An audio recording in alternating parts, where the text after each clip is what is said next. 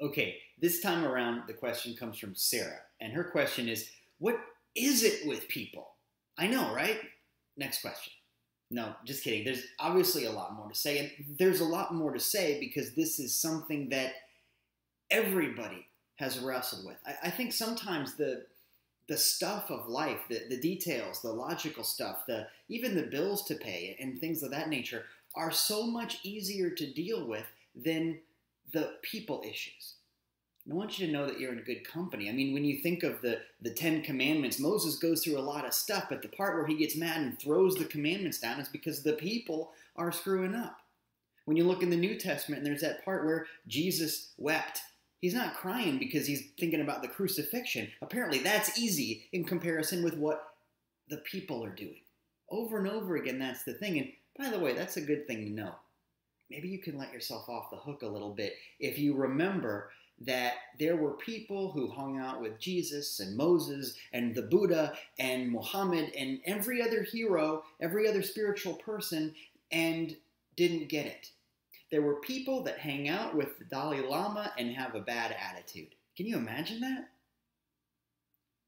But if that's the case, maybe it's not so wise to wonder why every single person in your life isn't getting what you're putting out.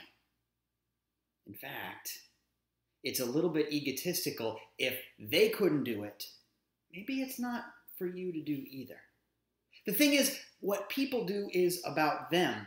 It's not about you. I mean, we're all in this together. But the job that you have is not to change somebody else's mind or to save somebody else's soul. That's not how this works. Instead, if you can see somebody else as a teacher and really try to get that lesson, and if you can return the favor by doing your absolute best, by trying to be honest, by trying to be in integrity, by trying to learn the lessons that they put out, you're on the right track, and the ego stuff begins to go away. A lot of it is ego stuff. I mean, so many times the problem that people have with other people can be defined this way. How dare you not be psychic? How dare you not anticipate my needs and my desires? How dare you not know what I mean? How dare you not be me? You know what I mean? Well, that's not fair. And besides, variety being the spice of life, we don't need a whole bunch of clones. We want other people, other points of view. Once again, see the people in your life as teachers and return the favor by being the best you can be. And all of that other stuff goes away. I'm going to say it again. It's not about them. It's about you. There was a time in my life when I really felt like my success, my growth, the stuff that I wanted was being blocked by one person. And so I spent so much time in that situation thinking and even saying sometimes, why can't this person just get out of the way? Why can't they just move on to get out of the way? What can they do to just get the clue to get out of the way? How dare they? Well, they're not thinking about me at all. And the longer I fought in that situation, the harder things got. And the harder things got, and the harder things got. And all of a sudden, something happened in that situation where I had to go. I had no choice. And I began to realize in that wonderful, beautiful, at the time sad, but now I look at it, brilliant, wonderful moment.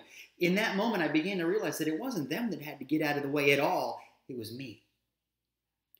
So look at what's going on around you. Yeah, you know what? People are a problem. But life is messy, and problems are for solving.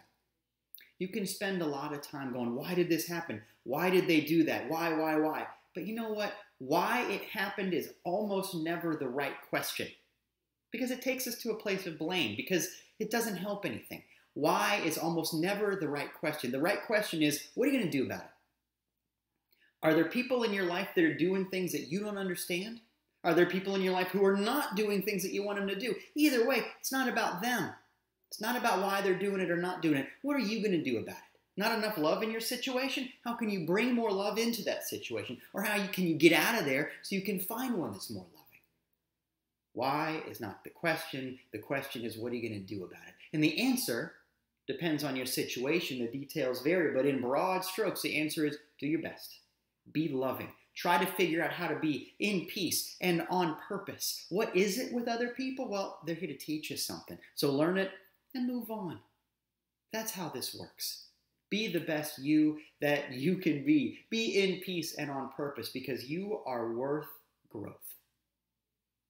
As always, thank you for sending in these questions. If you want to send in your questions, you can find me at unitysociety.com. You can also go to the YouTube channel where you're probably watching this and drop in a question in the comments. Thanks for doing that. Thanks for subscribing to the videos. Thanks for sharing them with everybody. In fact, do that for me. Share this video with as many people as you want and have them send their questions. I really want to know what you want to know.